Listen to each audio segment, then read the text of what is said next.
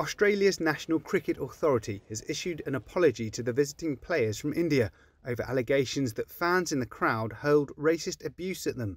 The Indian team lodged an official complaint after day 3 of the Test match on Saturday, after 2 players, Jasprit Bumrah and Mohammad Siraj, complained of hearing racist slurs whilst fielding near the spectators. 6 people were then ejected from the ground once the issue had been raised with umpires. Another player, Ravi Ashwin, says this isn't the first time such incidents have happened in Australia. But this is a time where they've actually gone one step higher and used racial abuses. And like we already mentioned, there was an official complaint that we lodged yesterday, and the umpires also mentioned that we must bring it to their notice as it happens on the field. Justin Langer is the head coach of the Australia cricket team.